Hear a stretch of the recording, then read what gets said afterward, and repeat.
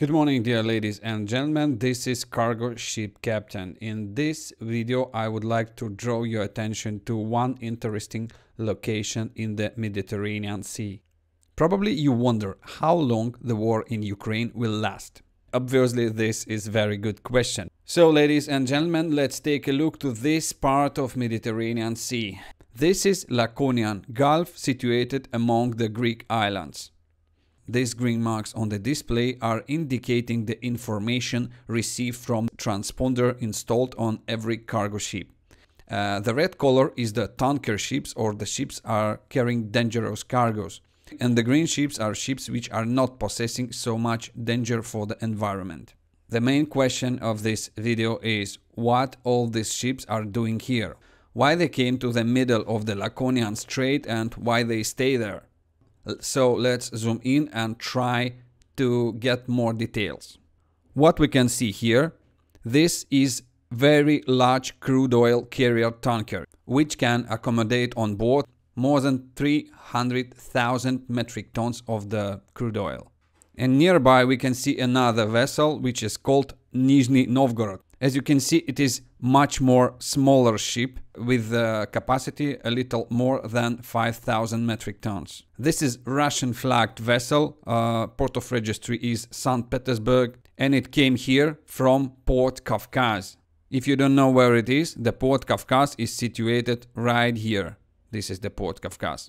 In marine industry, it is very well known that such a huge ships are not used for transportation of any other cargo except crude oil. And it is quite clear what these two ships are doing in the open sea. They are making ship-to-ship transfer of cargo. In present case, motor tanker OnRim is accumulating cargo which is delivered from the Port Kavkaz, from Russia, by the small tanker ships. So actually this vessel is a cargo shuttle and it is running between Laconian Strait and the Port Kavkaz. And it is quite clear and obvious. What is the cargo transported by this cargo shuttle from the Russian port to the neutral waters close to the Greece? This cargo is crude oil. Russian crude oil. If somebody has forgotten what is the problem with Russian crude oil, I'll remind.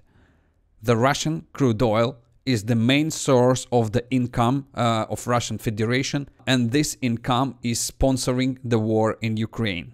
Using this money, they're purchasing equipment, weapons, arms, ammunition, provision, and all necessary resources in order to keep going with the Ukrainian war. This money which Russian Federation is earning exporting oil are used in order to pay high salaries to the Russian soldiers.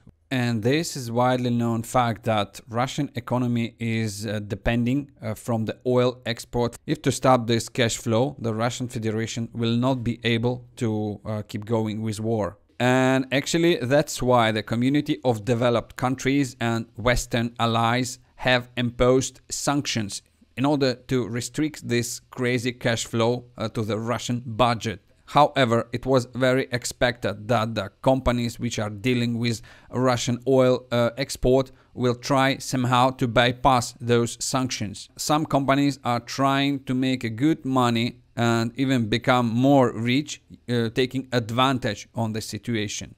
And this is actually the answer for the question what all these ships are doing in the middle of the Laconian Strait.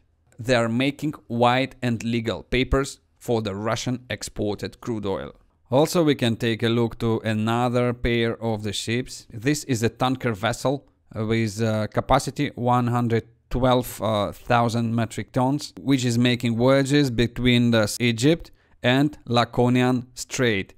Another ship in this pair is the tanker with the capacity of 112 metric tons. And it has arrived from Ust-Luga, the Russian port in the Baltic Sea. Also, we can check others who are making the ship-to-ships operation right now.